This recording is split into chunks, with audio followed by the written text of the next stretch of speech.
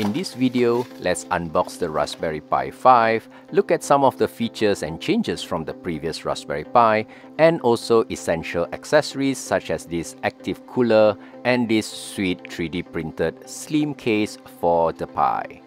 I got this 4GB Raspberry Pi 5 with the essential kit from Citron for under 100 USD. So it's shipped with this power supply unit, of course, for the Raspberry Pi 5, and also the active cooler, which is third party but is compatible, coming in with all the screws and the pads that's needed. The kit also includes Maker Disk, which is basically Raspberry Pi OS preloaded in a SD card approved by Raspberry Pi themselves.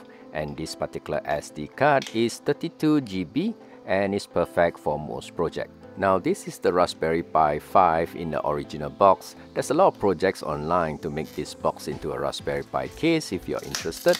Well, let's open it up, and in here you have this very special pin layout card provided by Citron to help you through making and checking out which are the GPIO ports.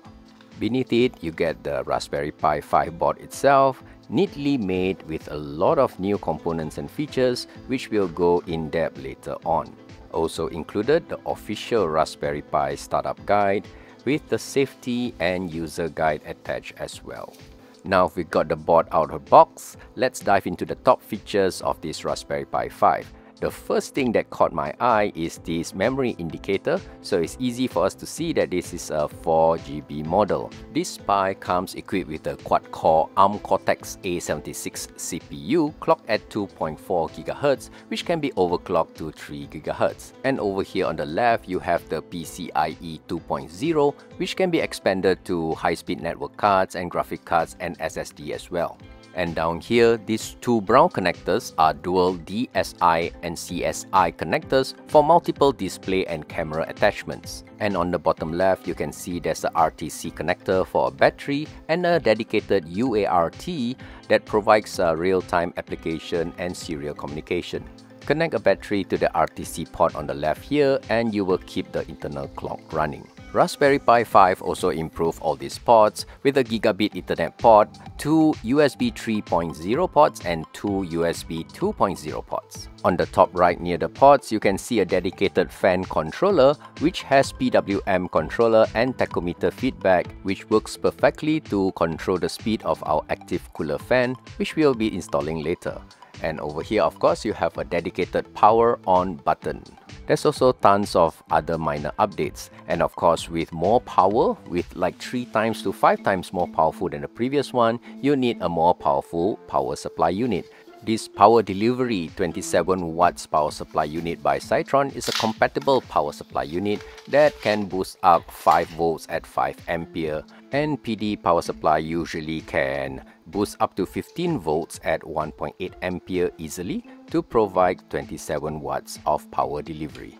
I'm excited to look at this compatible active cooler, as active cooling is important to prevent thermal throttling when the Raspberry Pi 5 is undergoing lots of calculation. The heatsink is smooth and it comes with a 4-pin wire fan connector, 2 wires for the power and the other wire is for PWM to control the fan speed.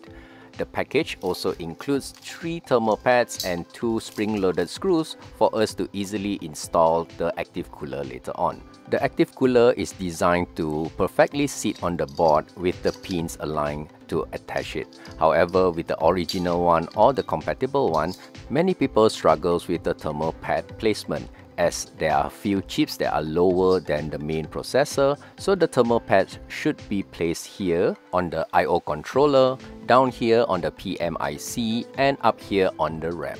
By placing it this way, the processor and also the wireless chip will have direct contact to the heatsink, while the thermal pads help the other chips to contact with the heatsink. The fast-forwarded section is just me removing the backing tape to attach the adhesive onto the chip itself. Next, let's remove the fan connector cover, and with that, later on we can plug in the fan cables over here. Let's continue to remove the rest of the backing tape, and with that we can place the heatsink over it, and it should align with the 2 holes that will be attaching the screws later on.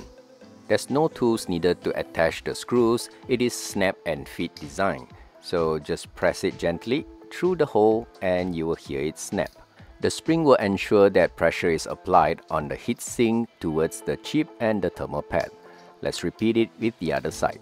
With that, we will have the heatsink evenly across all the chips and the thermal pads. Now, the last part is just to put this fan connector into the connector itself. Raspberry Pi is compatible with any SD card that is class 10A1 up to 128 GB. A case is essential to protect your Raspberry Pi 5. I just 3D printed out this one from Thingiverse, and this is a thin design with a space for the active cooler, and I like it a lot. So I can just slide the board in and it made way for the entire pods and all, and also the active cooler. So by slapping it on, and I am ready to run my project. If you need to use the camera or the display pods, there's another version that has holes for them as well. Final two steps, I plug in the mini HDMI port. This one was from my Pi 400 and the USB-C power adapter, and it's ready to boot up. So once it's boot up, you can see that the fan is moving, but the fan will throttle down if it's not hot, and we are ready to run projects. Thanks for watching this video. Please put in your questions in the comment section and see you again next time. Please like and subscribe for other types of videos like Fix, Hack, DIY. See you again. Bye.